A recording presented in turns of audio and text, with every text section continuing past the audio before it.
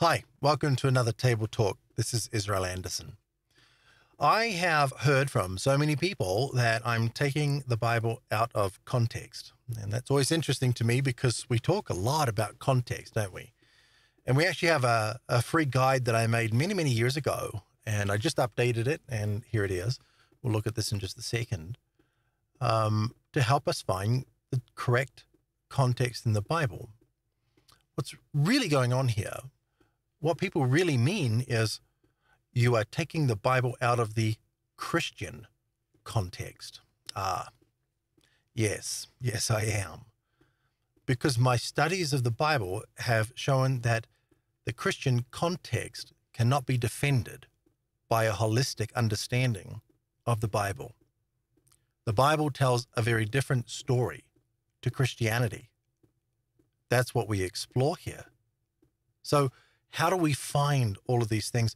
How do we know if we're not using a predefined context, the Christian context, a pretext?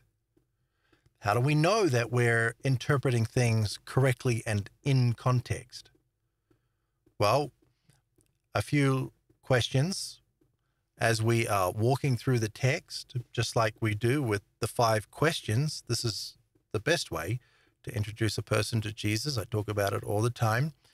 Get a person to start in the Gospel of John with these 5 questions.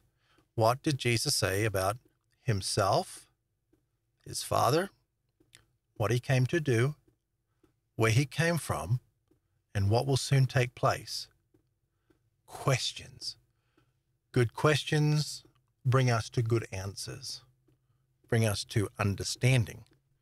So let's take a look at what we've got here, how to understand the text by expanding context. And this is a very simple thing, right? All it is here, I just realized I hadn't even finished it off here. I'm going to add a little blurb here. I kind of already have this in it, but I just thought I would make it a little more pronounced about the historical and cultural context. A lot of my early teachings is about the historical and cultural context, a lot of the Hebraic context, the Jewishness of the text. Spent a lot of time, a lot of part of my life in ministry, immersed in the Hebraic context of the Bible, which is how I ended up finding a lot of these other things. So if you're not looking for context, you're starting with a pretext. And of course, this is what every single Christian does. You have to be able to let go of the Christian context. You have to be able to come along to what you're reading. And I'll just read it here because I've got it here, right? Forget what you think you know about a passage and look with fresh eyes. You know, I practice blank slating. And that means I'll come to anything in life, but you come to a passage and you practice letting go of everything you think you know about it. I know nothing. I'm brand new. There's nothing in this passage I'm even remotely familiar with. I need to look at every single word that's here and understand what is trying to be conveyed through the text here. It's not easy to do it, and it's even harder if you already have a pretext like Christianity to separate that and say, oh, no, I can't leave all that behind. I can't look with fresh eyes because I know what this means, because my religion informs me of what it means. Yep, that's a pretext. And if that's your starting point, you're never going to understand the Bible. You have to be able to blank slate it. You have to be able to approach the text and say, I know nothing. Let's start afresh, start from scratch. Let's learn everything we can.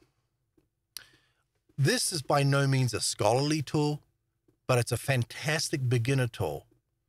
If you haven't studied the Bible, and I tell you, there's a very big difference between reading the Bible and studying the Bible. You can read the Bible in a month. I mean, you can read the Bible in a week if you kind of do it with God's iPod, my own free Bible ministry, where you can listen to it in audio and you can speed it up.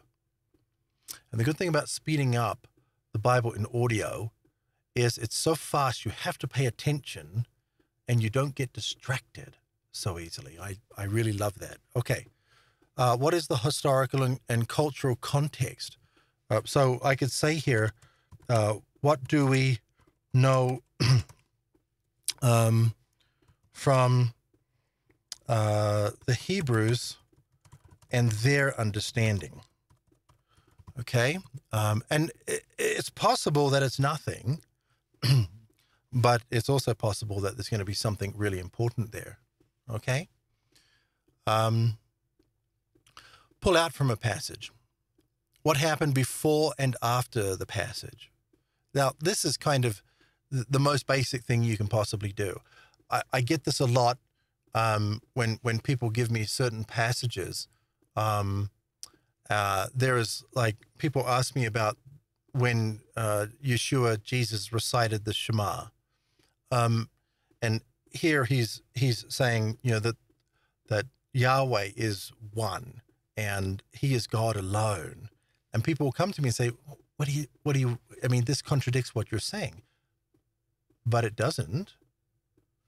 If you have a bit of context, and they always start with verse 29, and they don't give me verse 28 because verse 28 sets the context. So you've got to look at before and after. Jesus was asked a very specific question. What is the most important commandment under the law? And he answered correctly. And that's the only answer he could have given. So Jesus is not saying he endorses it. He's answering someone's question. And then he adds his own little add-on and says, you know, and love your neighbor as you love yourself. Context is that important.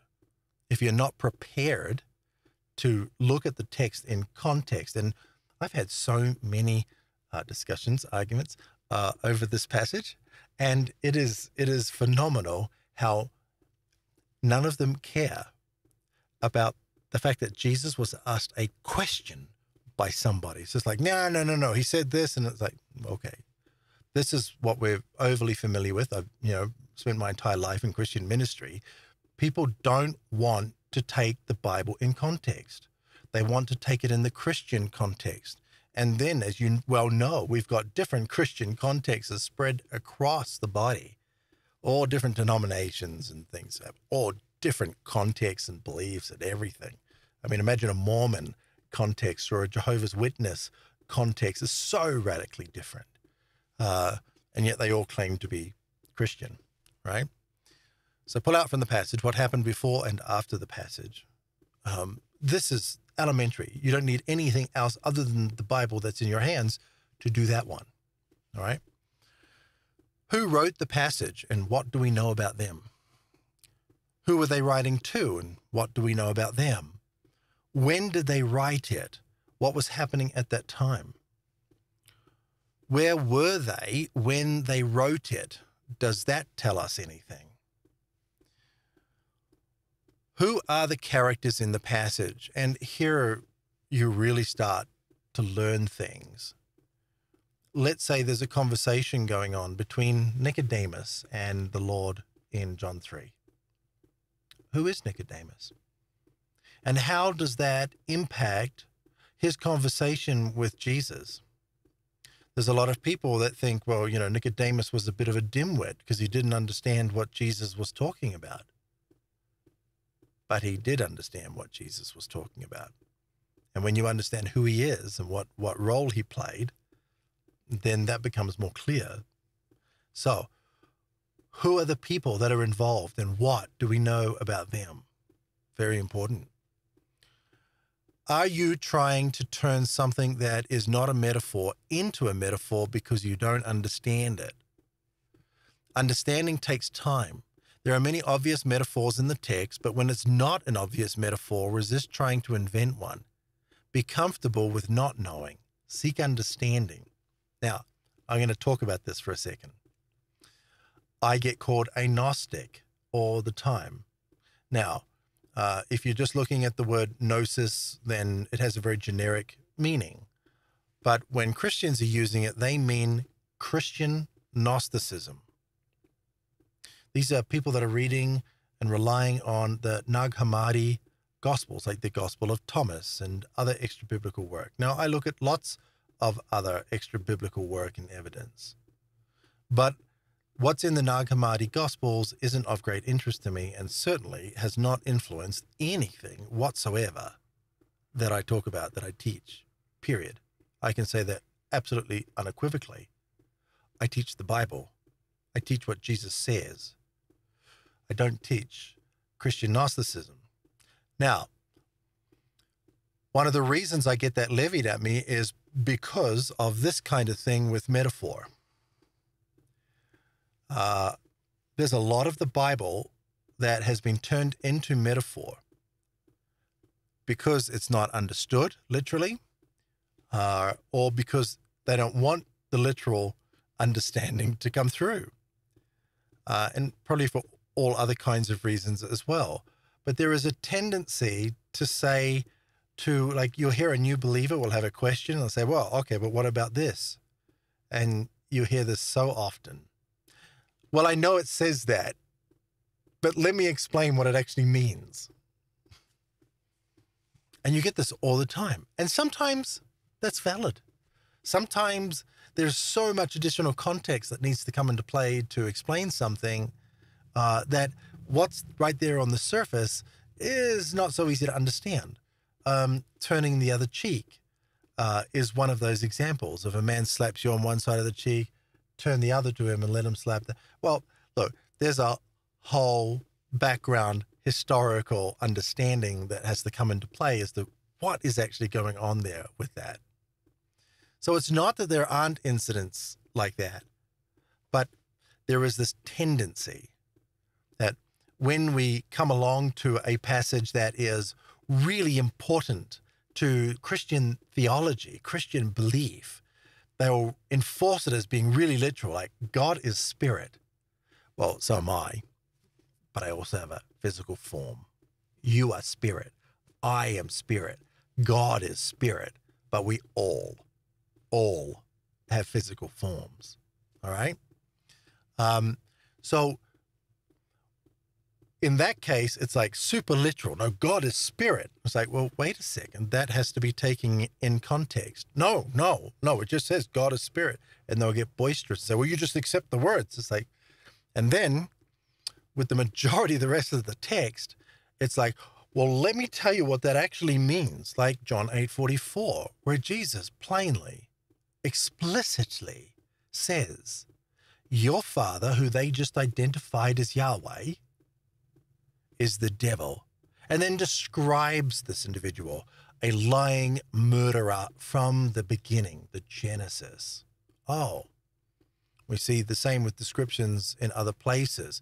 And there, it's like, no, actually, they were worshiping, they were hypocrites, they were doing this, and there's all these stories that have been created to try to turn John 8:44 into something other than the single most damning verse in the entirety of the Bible, where Jesus absolutely nails Yahweh and says he is the devil. All right? I'm a biblical literalist. I am quite a radical biblical literalist. My first approach to the text is a literal one. As the literal understanding of that passage is shining at me, I then start to go through all of these kinds of filters and try to pull out the context of what I'm looking at so that we can end up truly understanding what we're reading.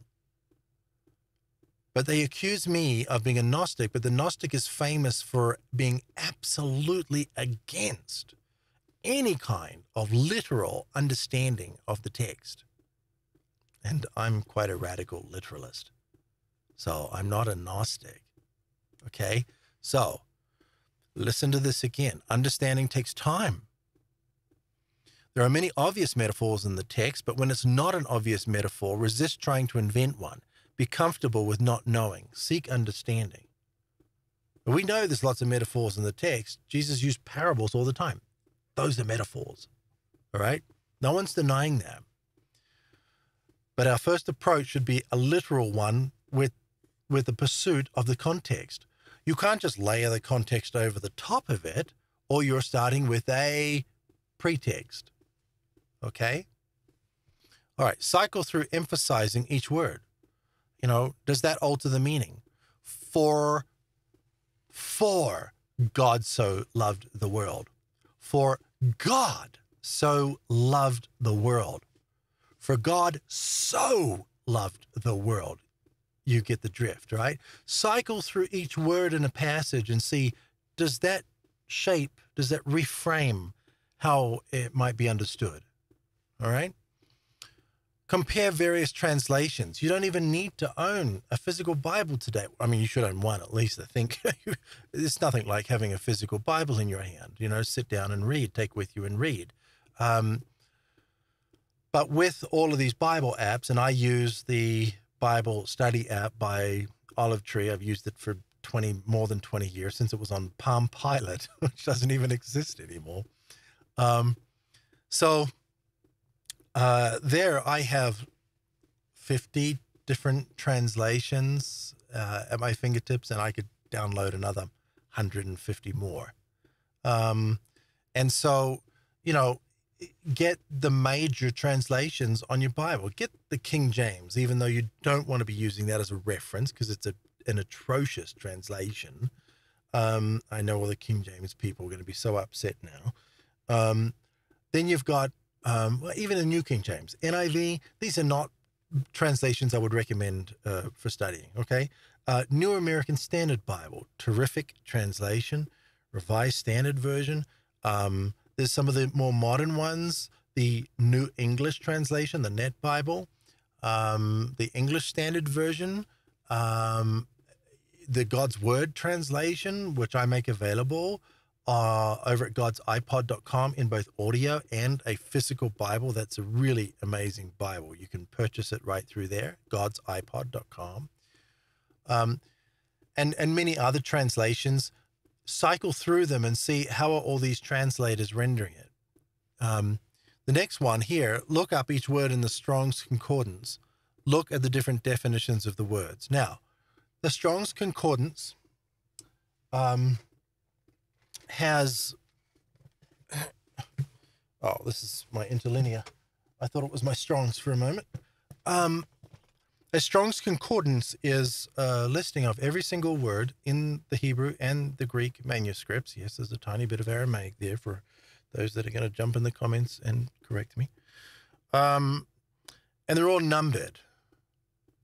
So we've got numbers starting with H for Hebrew and numbers starting with G for Greek. And therefore, we're able to find things much easier, and they all have a small definition. And then you can get larger dictionaries as well. Now, there's something to consider here. These dictionaries are not the text. And the definitions that are there, although mostly accurate, some of them not quite as much. It's not the be-all and end-all. It's not an authority.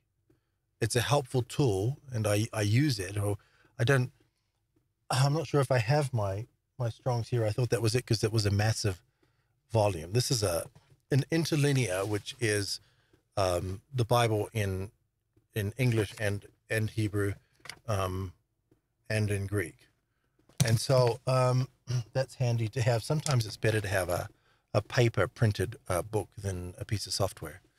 But you want to look up the word and you want to look up the definitions, but it's not an authority. The definition might be a little different. Just keep that in mind, okay? Some people want to really make an argument over the definitions in the Strong's.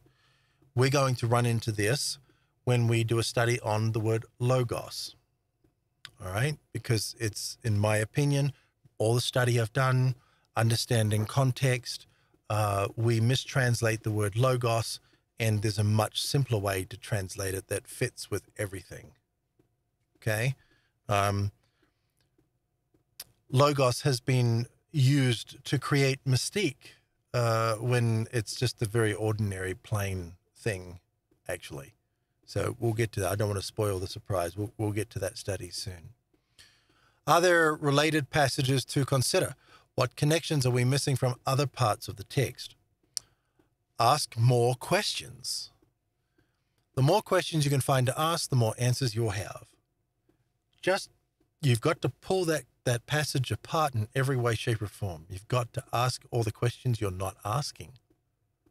Okay? Last one here. Does Yeshua address the content of the passage? What Yeshua said always takes precedent.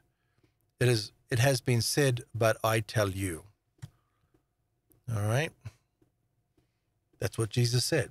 It has been said, but, like in the law, but I tell you. Okay? Jesus takes precedent. And that includes over anyone in the rest of the New Testament. I have a saying I've said for a long time that upsets some people that are, believe the Bible is the inspired word of God, which of course is blasphemy. Jesus is the word of God. But they believe it's some divinely given book from God. It's not that at all. And they will say that, every word is equal to every other word in the Bible. And that's just not true. No. What Jesus said, the red letters, overrule everything else. That's how I found the things I found. That's how I found the things I found. Through Jesus. Through putting Jesus first. It's his gospel. It's his message to us. Right? It's his good news. I'm interested in what he said. If anyone says anything that is contradictory to Jesus, then Jesus just takes precedent. That's all there is to it. Right? So hopefully going through this has kind of given you some idea. Now, I know that you're going to, excuse me, ask, where can I get this? I will have this as a PDF for you. Look in the comments, in the info panel below this video. I guess I'm talking about on YouTube, wherever you find this video posted, hopefully there'll be a link there. The easiest thing to do is go to andersondiscoveries.com. All right. That is quite simply the best thing to do. Go to andersondiscoveries.com, and there you should be able to find this. All right. Thank you for tuning in today. Hope you have a wonderful rest of your day. Take care. Bye-bye.